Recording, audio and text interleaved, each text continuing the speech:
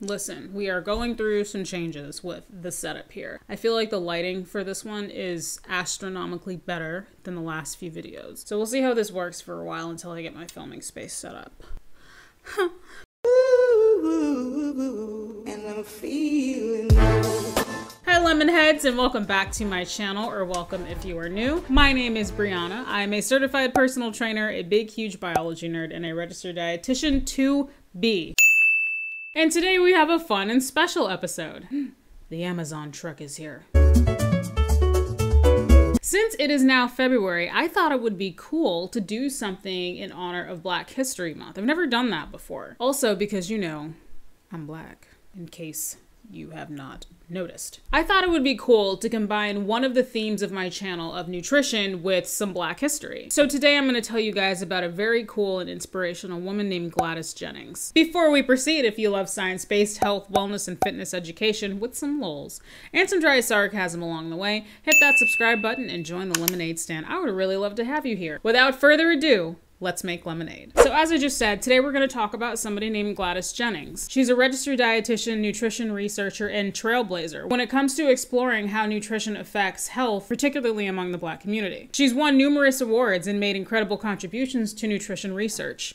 And I bet you probably have never heard of her. That's about to change. Get your lemonade. Gladys Kidd Jennings was born on October 11th, 1925 in Columbus, Ohio. FYI, she'll be 98 years old this year. Her father's name was Wesley Cooper, and he was a Presbyterian minister, and her mother's name was Charlotte Melinda Cooper, and she was a teacher. Miss Jennings was born during the Great Depression, so times were particularly tough. Something very interesting about her family history is that her grandparents were actually enslaved. She was only the second generation of her family to be born free in the United States. Her grandmother, who was a slave, had the job of keeping the master's child comfortable during school lessons.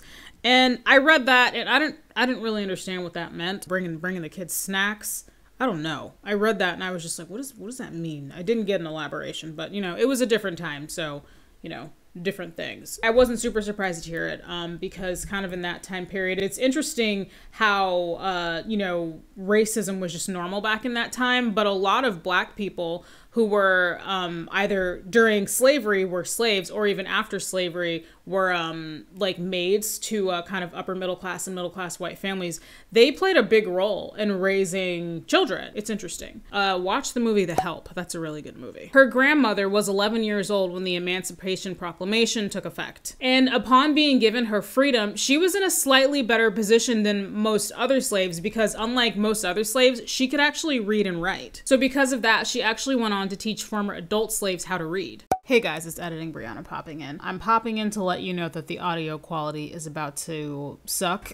I have no idea what happened, but as I'm sitting down to edit this, my audio file somehow just got horribly corrupted. I don't know what happened to it, but it's just completely unusable. Luckily, it's only going to be messed up, I guess, for the next couple of minutes. It's not going to last for the duration of the video. And then I guess my mic, I don't know, picked back up again and decided it was going to act right and started recording normally again. So I just wanted to let you guys know there will be a drop in audio quality for like 2 minutes. Sorry about that. So Miss Jennings attended all Black elementary school and middle schools. And it was while she was in high school that she said she liked to cook, quote, fancy stuff. And she said she got a lot of her inspiration from cooking magazines. And it's from here that her interest in like food science and nutrition really started. And then she became interested in clinical dietetics. So after high school, she went off to college and attended Ohio State University and studied just that, dietetics. And in 1945, she graduated with her bachelor's degree in dietetics. The next year, she enrolled in a graduate program at what was once called Washington State College, but we now know it as Washington State University. And during her time as a graduate student, she focused a lot of her research on the impacts that the prototype microwave had on the nutrition content of frozen peaches. I read that and I was like, wow, that's so specific, but that's really cool. That's so interesting that was her area of interest. Then in 1948, Gladys Jennings made history, becoming the first African-American woman to earn a master's degree from Washington State University. After she graduated with her master's, she decided she wanted to pursue education and research, so she devoted her career going forward to that. She began researching methods to improve one's health by harnessing the power of nutrition and food safety as well. Some of the institutions she taught at were very distinguished universities, including Syracuse, Spelman, and North Carolina Central University. Fun fact, I have begun applying to dietetic internships, and one of the internships I'm going to apply to is the dietetic internship at North Carolina Central University. She also at some point got a Fulbright fellowship to Jen Elizabeth College at the University of London. Also, during her time at Spelman, she sat as chair of the Home Economics Department from 1955 to 1961. In addition to teaching, she also authored several professional essays on nutrition, and during all this, from 1961 to 1963, she actually worked as a registered dietitian at Grant Hospital in her hometown of Columbus, Ohio. Also, she became president of the National Organization of Blacks in Dietetics and Nutrition, a position she held for over 30 years. Also, something else that's really cool is one of her students actually went on to become president of the Academy of Nutrition and Dietetics. For those of you who don't know, the Academy of Nutrition and Dietetics, the A&D, and you hear a lot of dietitians just refer to it as the Academy. The Academy is like the big, well, they're supposed to be like the big head honcho and of dietitians. We could have a conversation about the Academy at some point, but this is not the video for it. So if we could just stop and check in really quick. This woman is a badass. She's breaking glass ceilings, busting down doors, and this was all during a time where Black people, Black women especially, just really did not have any advantages in society. Obviously, there's still a bunch of racist POSs that exist now, but the world we live in now is nowhere near like the world that existed in 1950. Hello. Okay. So when you consider all this, for that time period, okay, all right, this is not gonna, you're gonna get down. You're gonna get down. So when you consider all of that, for the time period, her accomplishments were phenomenal and quite inspiring. And honestly, even in 2023, these are incredible accomplishments. So in 1966, she actually went back to Washington State University and stood as associate professor within the Department of Food and Nutrition. During her time in that position, she researched how to improve the dietary habits of African Americans. And this is an area that I personally found really interesting. Statistically, when it comes to Black people in the United States, we are one of the most unhealthy ethnic groups. I'm saying we because I'm a Black female. We have the highest rates of chronic disease such as obesity, type 2 diabetes, and heart disease. In general, chronic disease is believed to be brought on by lifestyle and environment, which include diet. I think researching ways to improve the dietary habits of an ethnic group I think it can be touchy because you don't ever want to come off as if you're dumping on somebody's cultural foods. This is where cultural competency is really important. Looking at you, Alana. Miss White rice is bleached sugar and has no nutritional value. Just so everybody knows, I'm never gonna get over that. So maintaining cultural competency while helping someone improve their diet in terms of nutritional value is tough, but it is something that registered dietitians are taught. You never ever want to disrespect someone's culture or tell someone that a food that they frequently enjoy as part of their heritage is wrong or bad. Hey, both of yous. Mommy is creating. I think there's definitely a discussion to be had when it comes to the health disparities that plague the Black community. There are multiple factors that contribute to the development of chronic disease, and being that diet is one of them, girl. There are multiple factors that contribute to the development of chronic disease, and being that diet is one of them, working to improve nutrient intake of everybody is a wonderful thing. And I think it can be especially valuable in the Black community. And that was a big part of it for Ms. Jennings in her research. I could tell that she definitely demonstrated cultural competency. What she believed in was looking at what people were already eating and then seeing what she could learn and work toward a way to bring about the best for them. Can you come get Stormy, please, and Onyx? They just won't stop. So later on during her time at Washington State University, she actually sat on the campus committee that developed Washington State's first Black Studies course. She also created and later went on to teach another Black Studies course. That one was called Black Community Health and Nutrition. And for her contributions in Black Studies to the university, the library at the Talmadge, I hope I said that right, Anderson Heritage House was named in her honor.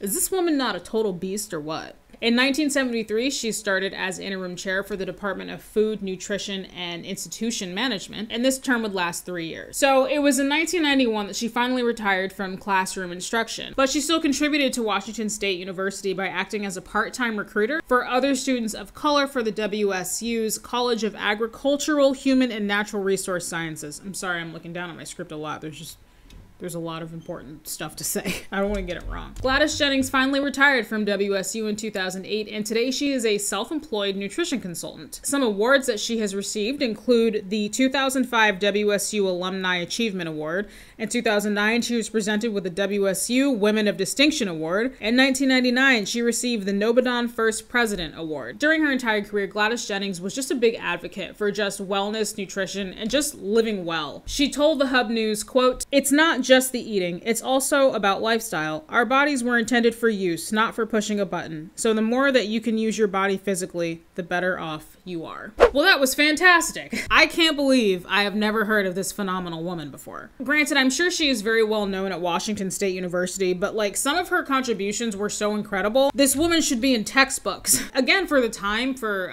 everything that I'm sure she had to deal with. Remember, the height of her career was like the 50s through the 70s. It's not a secret, the 50s were an extremely racist time period for a black woman to just exist in. So I think it's safe to assume she probably dealt with some not so pleasant things during her time working during these times. But she overcame it all, rose above adversity, and has an incredible legacy of contributions and accomplishments behind her. I want to start doing this more. Obviously, Black History Month is you know, once a year, but like maybe I'll do something like this for Hispanic Heritage Month. And every now and then, like just like find somebody who's just really inspirational and influential in the world of just like food, science, and health, and share it with you guys. This video topic was honestly perfect for me because I was able to combine Black history with food. Miss Jennings, thank you very much for all the work that you've done in the world of food science and nutrition. And also, if you haven't tried fudge-covered Oreos, I would strongly recommend them. You've definitely earned it. All right, that's gonna be it for me today, you guys. As usual, I hope you enjoyed this video and I really hope you learned something. I certainly did. Thank you very, very much for watching. I really appreciate you watching till the end and sticking it out if in fact you did. Like if you enjoyed this, subscribe for more, and I will see you guys in the next one. Queen Lemon, over and out. What are these two doing? Hey, caught y'all, what are you doing? Oh! Hey, Alpha!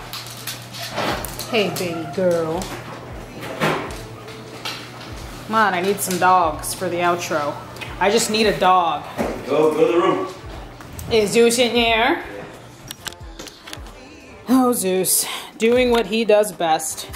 Destroying. Zeus, why are you like this? My husband, I guess, gave him the soda box, the empty soda box. Why are you like this, Zeus? Zeus, would you like to say goodbye? Would you like to say goodbye? No? All right, Zeus doesn't have time to say bye to you guys. He's busy. All right, I'll tell him you said bye.